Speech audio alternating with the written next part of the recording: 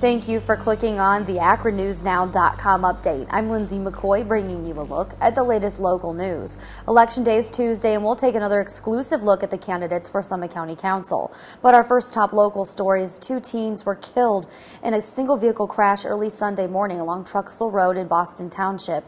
The Summit County Medical Examiner's Office says it was around 3 o'clock in the morning when the driver lost control and went off the side of the roadway. The vehicle ran into several trees.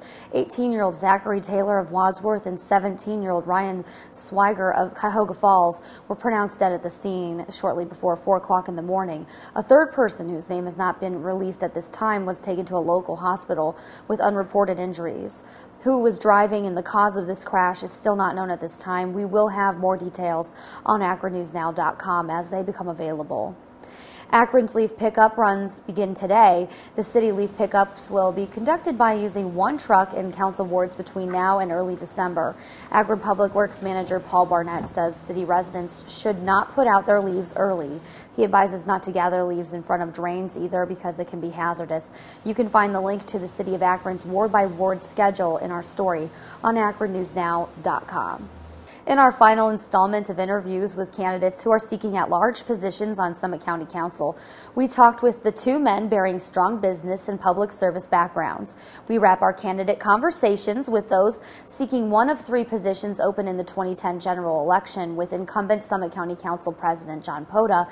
He's from Green, he's a Democrat, and Republican challenger Bill Romer, a longtime Richfield resident who campaigns on his strong business background. Here's a look at our interview with Romer. One of the things I proposed is zero-based budgeting, where each of the departments, rather than being authorized X amount of dollars every year and then growing it by the rate of inflation, would have to justify each of their expenditures, their major expenditures. I think in that way you make sure that you're saving the appropriate programs, departments, and things like that, but at the same time the departments are justifying what they're doing on a yearly basis. When you talk about zero-based budgeting, how more intense is that than what they go through now? I don't know that it's that more intense. It's just a different process. A lot of businesses do this, and as you mentioned, the Akron Beacon Journal endorsed me partially because of my business experience, and I would bring those types of techniques to Summit County Council. And next up is Pota. He's the incumbent president of County Council and seeking re-election as an at-large member. Here's a quick look at our portion of our interview. It's a tough thing right now. You know, you're trying to balance the jobs. We're trying to work on tax abatements. As president, I sit on the board where we had the companies come in where they were looking at renewing, and even though some of them didn't meet the promises they had made maybe a year or 2 ago, we had the school board members in there with us at the same time, and pretty much as long as they were all moving forward and attempting in this tough economy, we were all pretty much on board to keep them, you know, working and help with their tax structure to keep it viable. Rick, talk to us about money and the role that that's playing with the county right now in terms of the cutbacks, the cost cutting that you guys have been doing. Well, you know, we had in the last 2 years alone, we have cut the budget over $16 million. And, you know, we've all worked on that legislatively to make that happen. You know, the problem you always have is when you have less revenue, you have less money to put back out into the community as far as services. We also had 200 people that took voluntary retirements and layoffs.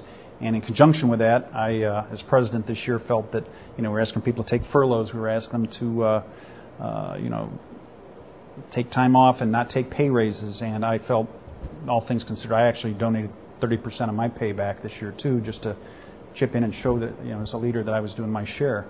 I would say most of the job creation initially comes from the executive office as far as an idea, especially with some of these big corporations.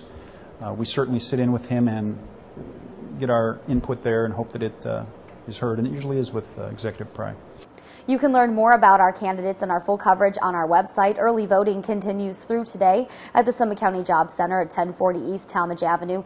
It goes until 8 o'clock tonight. Weather is sometimes a factor in getting to the polls as we look at the Akron area forecast for your election week. For today, 48 will be our high. Yeah, not very warm. Low of 31, mostly sunny skies. Election day, 50 degrees. Low of 31 degrees, mostly sunny skies, so no rain in the mix. As we look at the next 5 days, your warmest day will be Wednesday, 55 degrees. will be your high. Partly cloudy skies are expected. More cloud cover on Thursday, high of 47. And on Friday, we do have a chance for rain, snow, showers, and wind. Yeah, mixed there. High of only 42 degrees.